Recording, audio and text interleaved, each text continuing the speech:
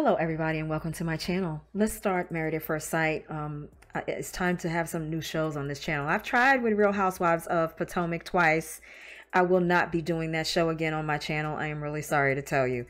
Hopefully you guys enjoy this show as much as I do. So Austin is 31 years old. He is a sales professional from Colorado. He literally was born and raised in Colorado. And he's your typical outdoorsy, adventurous type.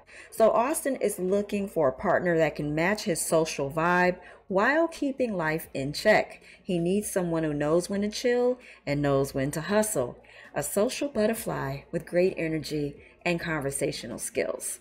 Austin's key traits: he loves the outdoors and all of the adventures that comes with it. He's social. He values relationships. He values family. And Austin wants a partner that can bring order and structure into his life. Rebecca is 31 as well. She's the same age as Austin. This is his fiance. And she's a professional wedding photographer with a quirky personality. Life, according to Becca, is too short to be totally normal, and I feel the same way. Becca faces health challenges with an autoimmune disorder. It has affected her spine since she was 19. A recent extensive abdominal surgery led to an endometriosis diagnosis causing chronic pain. She says sometimes she feels like a burden. Now, what Becca's looking for: she's seeking emotional intelligence. She wants someone who knows what he wants. Being emotionally available is necessary. She appreciates sensitivity in a man and empathy, and she prefers someone who doesn't take life too seriously. Becca also wants someone who doesn't make her feel like she's a burden. Brennan is 28 years old. He's a software consultant. He's originally from New York. His childhood was marked by his parents' interesting marriage. By interesting, I mean toxic. They were always fighting. And the reason why they fought a lot was because of communication issues. So, of course, Brennan wants to have so much communication in his marriage so that it can be successful. He says that his view of relationships was a bit marred because of his parents' relationship, but he still sees them as a source of inspiration because even though they were toxic, they persevered. So Brennan has somewhat of traditional values, but he does want a woman that has a career, that values balance and confidence in their partnership. And this is Brennan's bride-to-be, and her name is Emily. Emily is an account executive for a tech company. She is 29 years old. She had a great childhood, and her parents are actually celebrating 30 years of marriage, and they are her inspiration for a future happy marriage. Emily is lively, ambitious party girl. She is the life of the party, she says about herself. She acknowledges her high energy and seeks someone who can help her tone it down. Despite her focus on her career in her 20s, she's never had a serious relationship. And you guys chose her to get married? I'm just wondering, why'd you do that? Emily is desiring a partner with a scruffy, rugged type appearance, someone with a great sense of humor who also values engaging conversations. Next groom, his name is Cameron. He's originally from New Zealand, residing of course in Denver now. He is 32 years old. He owns a bike shop. And this guy is pretty adventurous. Good grief. Cameron says that his childhood was marked by fear. You know, he was a very fearful child, but he consciously worked to overcome his fears. He's into mountaineering and mountain biking. His parents divorced when he was 13, and that forced him to mature quickly. Living with his traveling salesman father meant that he had a lot of time alone. Now in Denver, far from friends and family, he aspires to build his own family with his new wife. And what he envisions is a family with kids. He desires a partner who shares his adventurous spirit, preferably someone slender and someone who's into fitness. Here is Cameron's bride-to-be. She's so pretty. This is Claire. She's 27 years old, and she is a therapist. She grew up as one of four. She is a quadruplet. And she always felt like she was 1/4 of a person. Unfortunately, her brother passed away due to taking his own life. His loss fuels her passion for mental health, motivating her to make a difference in other people's lives.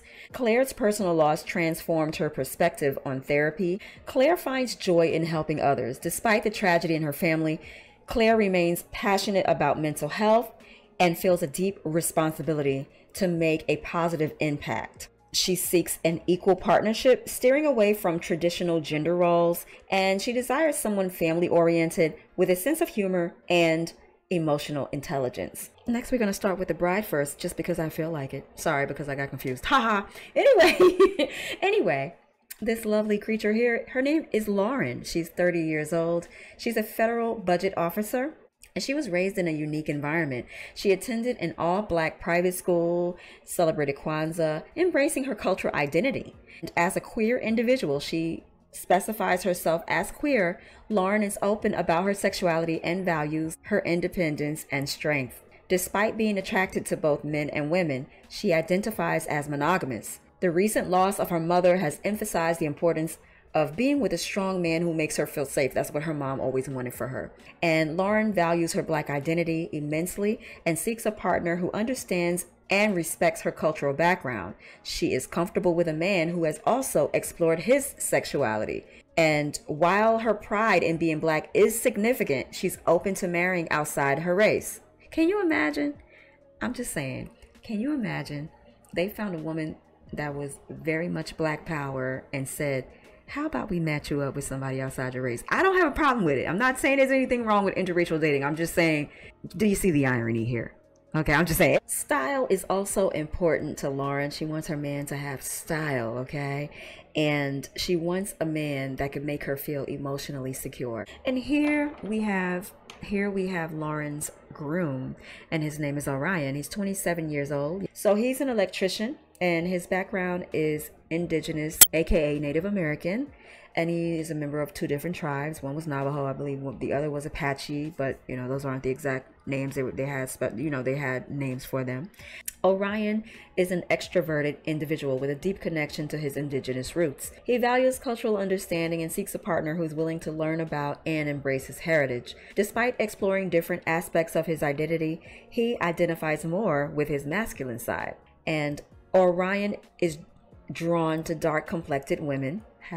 Anyway, he desires a wife with an extroverted personality who is enthusiastic about learning and embracing his culture. While he has explored different aspects of his identity, he recognizes his preference for a heterosexual relationship. And last but not least, we have Michael. And he's 38 years old. He's a senior project manager in the tech industry. Michael has learned the value of embracing himself while facing the challenges of losing his father at a young age. He admired his parents' loyalty and his father's adoration for his mother. Now, at his age, he's ready to marry. He feels like he's the most confident he's ever been. Michael is not the typical archetype in Denver, he says. And he's thriving in his position at work. He's also passionate about fashion and enjoys exploring various interests. Michael is attracted to darker features. You mean darker skin? No, he doesn't. He just means dark hair, dark eyes. He wants the woman to have a nice complexion, desires a woman with a strong commitment to health and a high level of confidence, someone who shares his desire for children and is open-minded and ready to grow together. All right, guys, that is the end of this video. I hope you enjoyed Meet the Brides and Grooms, and I will be caught up hopefully soon. Anyway, guys, thank you so much for watching my channel. Make sure you like, comment, and subscribe, and I'll talk to you guys in the next video. Bye.